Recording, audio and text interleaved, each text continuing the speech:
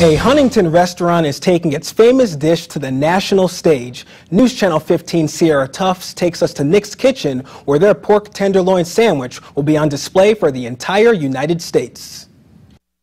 Most would say that the pork tenderloin is the state food of Indiana, but here at Nick's Kitchen in Huntington, they say they're the originators. Nick Feinstein came here in 1904 with a sandwich cart, and he would sell them on the sidewalk.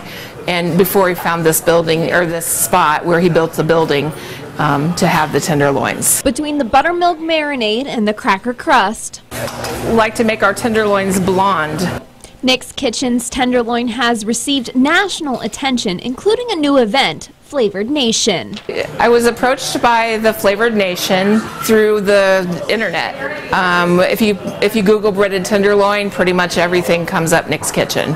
Flavored Nation will feature 50 state dishes from around the country in Columbus, Ohio, August 11th and 12th. Representing in Indiana is a true honor. I thought the guy was kidding when he called and asked me if I would be interested in doing it, and he's like, "No, I'm serious. This is serious stuff here." The event is being put on by a variety of chefs, including some from the Food Network, and locals agree Nick's Kitchen's tenderloin sandwich belongs with the elite.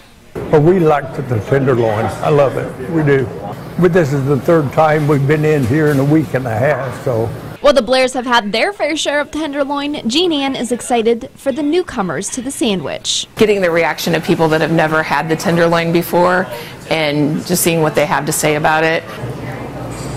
Now, this is the first time I am ever trying a pork tenderloin sandwich, and I'm sold. But if you want to try this dish or any of the other 50 dishes at Flavored Nation, we'll be sure to provide more information on our website, wayne.com. At Nick's Kitchen in Huntington, Sierra Tufts, News